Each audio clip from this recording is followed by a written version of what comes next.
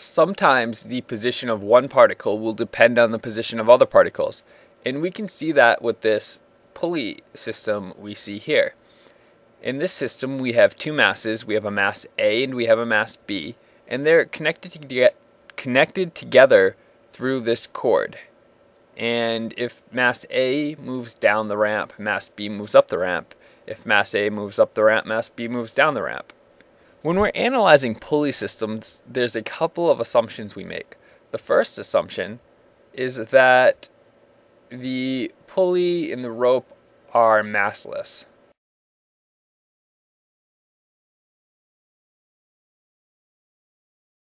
Another assumption we make is that the rope is inextensible, so the rope does not stretch as the system moves.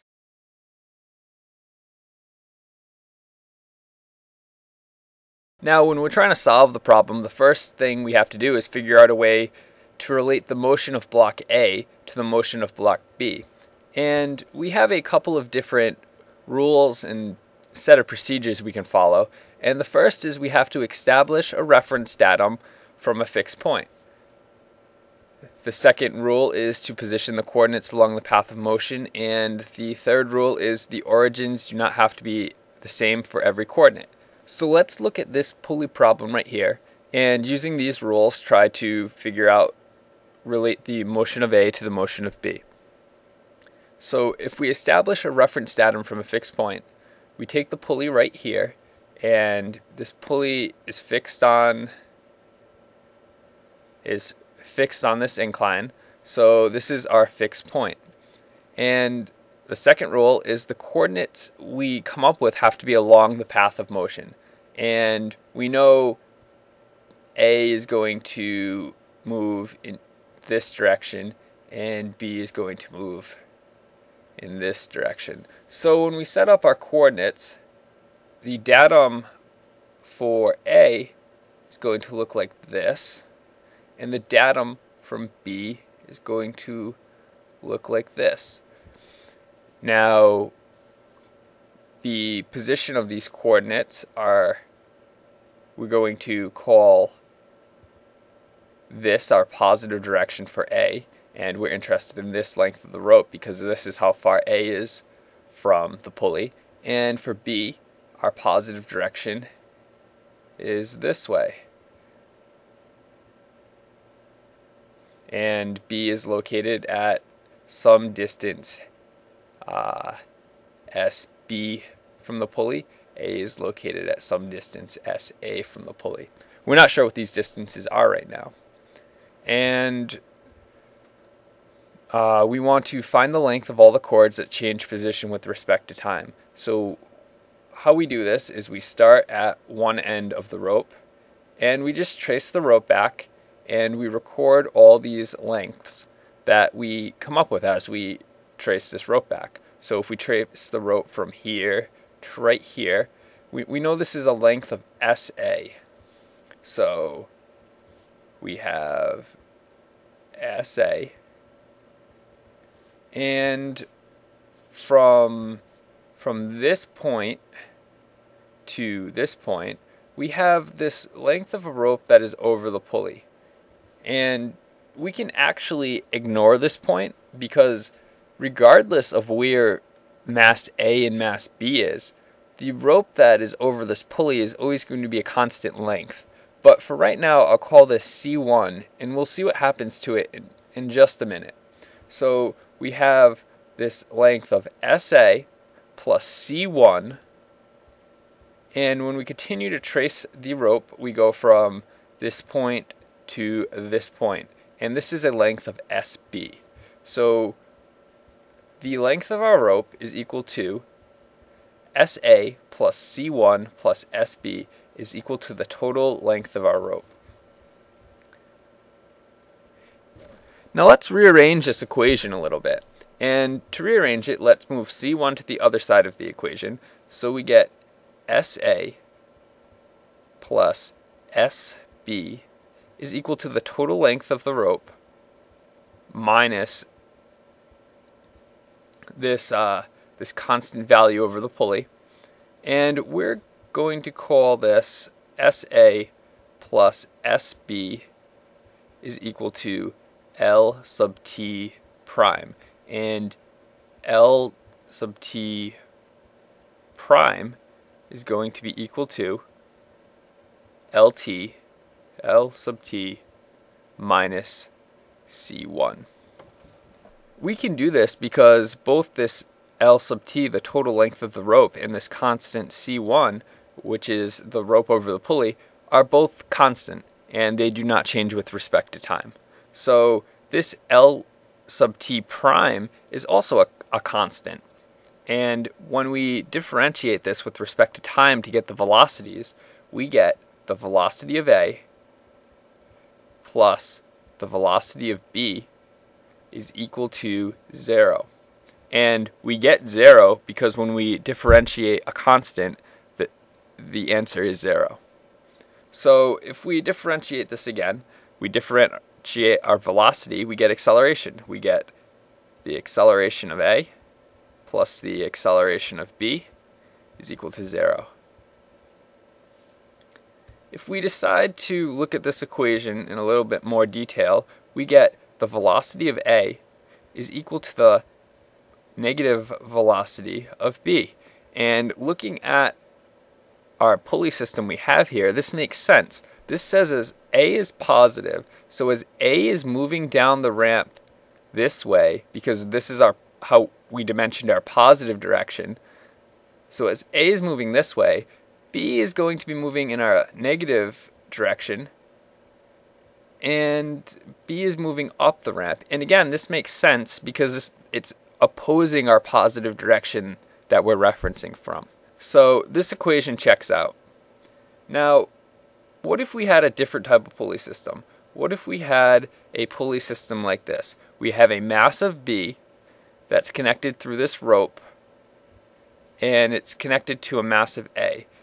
The mass B can move up or down, while the mass A can only move to the left or to the right.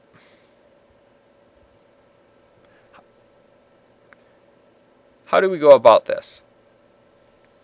Well, first, we have to establish the reference datum from a fixed point, and we can choose to go from this point right here.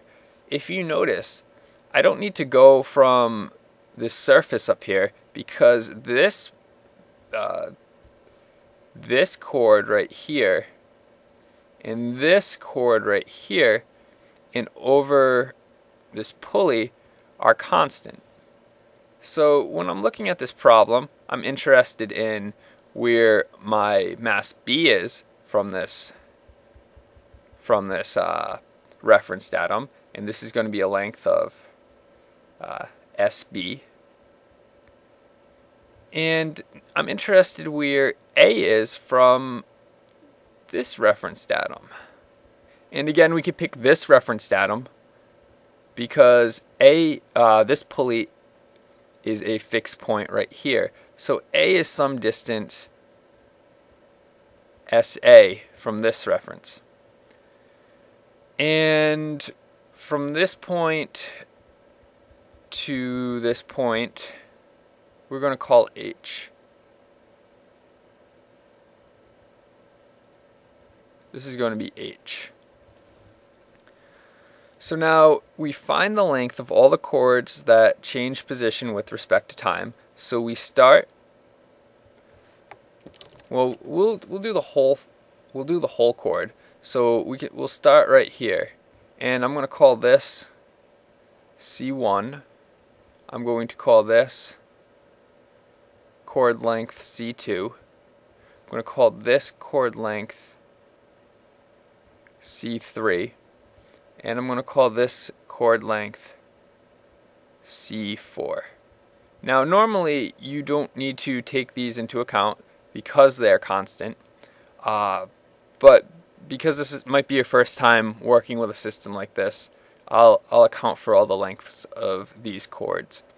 So if we start right up here, and we follow this rope, we get a C1 plus an SB plus C2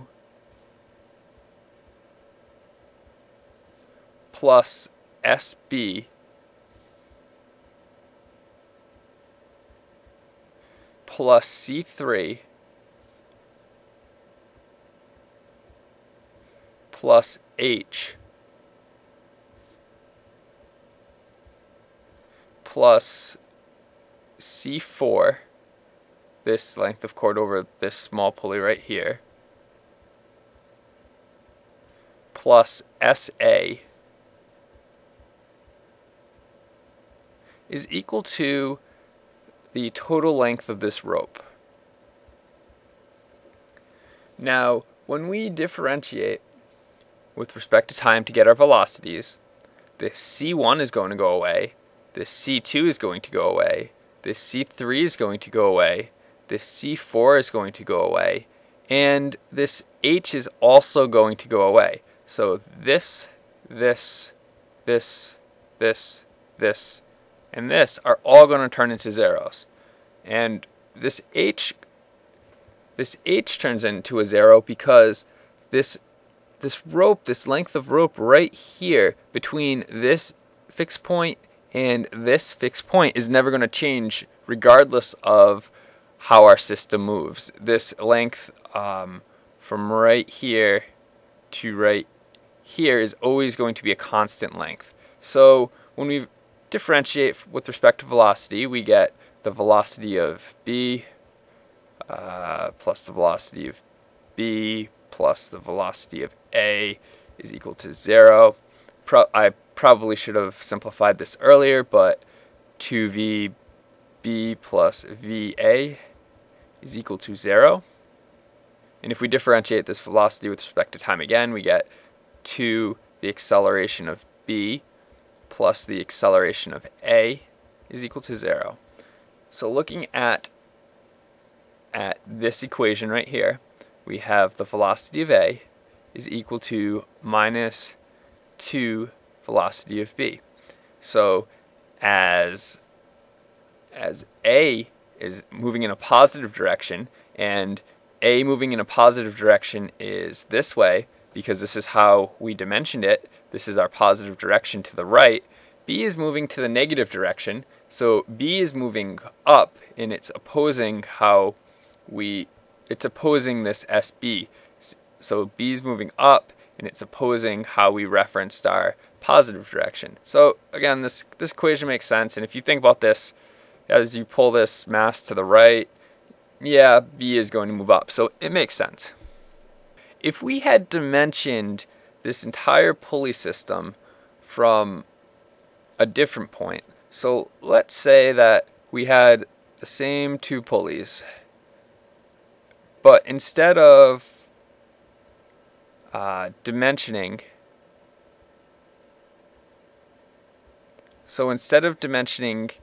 everything from up here, we dimensioned our entire system from this point right here. So we have that mass A, we have a mass B hanging down, and these are fixed points. If we dimensioned, A stays the same. So this is SA, and this is still a distance of H. But we're going to measure the length of B from this point, and this is our positive direction, so this is S of B. How does our equation change? So if we look at our rope again, and if this is C1, this is C2, this is C3, and this right here is C4, when we trace our rope, we get C1 plus this distance right here, and this is a distance of H minus this distance of SB, and plus C2 plus, again, H minus SB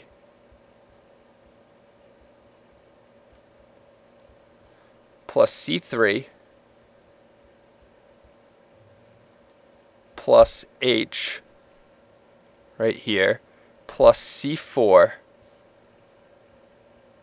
I think I'm out of room, so plus SA is equal to a total length. Now we can simplify this up and we get C1 plus 3H minus 2SB plus C3 plus C4 plus SA is equal to LT. And when we differentiate with respect to time to get our velocities, this goes away, this goes away, this goes away, this goes away, and this goes away. And when I say goes away, I mean goes to 0, minus 2VB plus VA is equal to 0. And solving for VA, we get VA is equal to 2VB. But wait a minute, this equation we got right here and this equation we got right here are different by a minus sign. That's okay because we've referenced from a different point. We referenced the positive direction of S going up. So what this says is as A is positive and A is moving this way in a positive direction, B is also moving in a positive direction, and B is moving up because our positive direction is now moving upwards from B.